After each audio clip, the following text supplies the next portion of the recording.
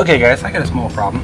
I have this cord that I have set up to run my camera, and I have nowhere to hook it to.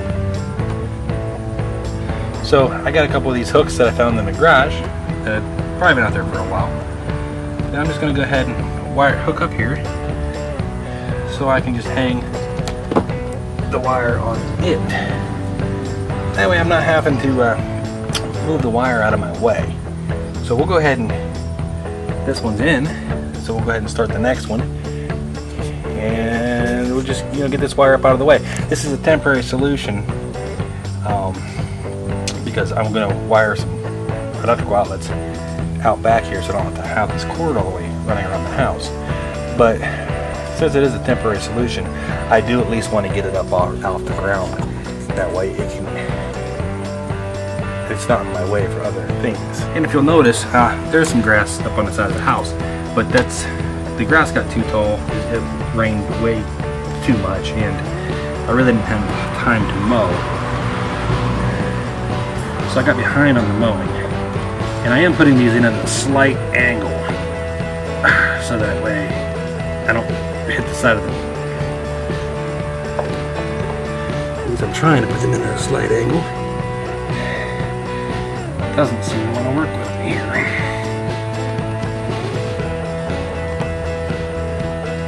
But the grass got too tall, and I wasn't going to be able to mulch it.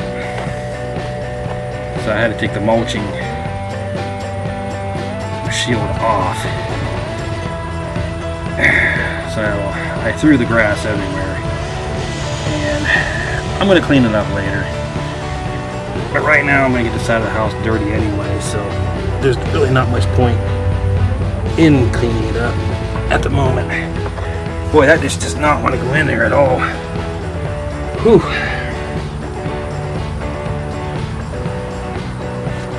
Not at all. Should probably pre-drill the hole.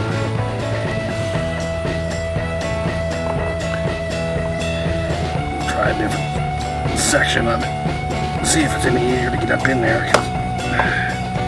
Nope, I fell off.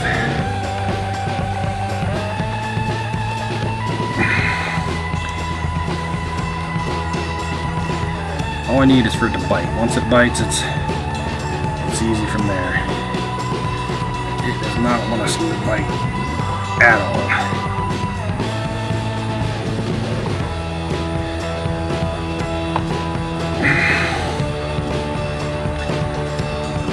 I should have probably done this 6 months ago whenever I put the cameras in, which I seem to remember asking for someone to go pick me up some hooks, and they never did. So of course I did find some laying around, so it all works. Yep, I'll be right back with a drill so I can pre-drill the hole. So we've got the drill ready, and I don't know if we're going in or out. There's in, and we're going to just go ahead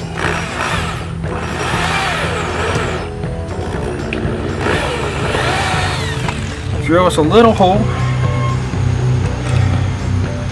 not big, not anything great. You gotta make sure that it's smaller than the piece you're trying to put in. And boy, that goes in there so much easier now. Okay, so we can go ahead and pull this a little more tightly. Squeeze her up in there, and we can move on to the next spot. This is so easy, isn't it? So we're only putting 3 of these in today. And, well, like I said though, it's just temporary until I can get the electrical ran for the extra receptacles. But I'm waiting until I can get the basement done so I can run the receptacles down there as well. And then I'd probably like to go ahead and have the garage have some receptacles ran in there and some ran into the shed. Boy, girl. There's no sense in calling an electrician out multiple times, but I could have everything ready and have it all done in one shot. So we're going to kind of put this one kind of close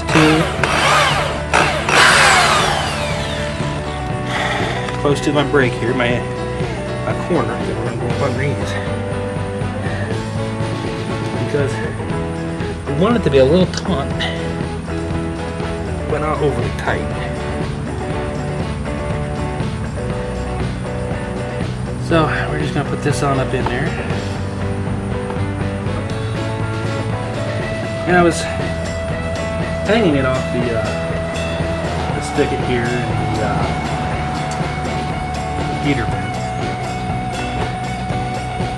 And I got more hooks, and it's just the other hooks don't match. So we'll go ahead and pull that through here. Kind of get it tossed around the corner there. It's going to slack a little bit, but we'll be able to tighten that up on the other end. But for now, we're done. I can plug my cameras back in now.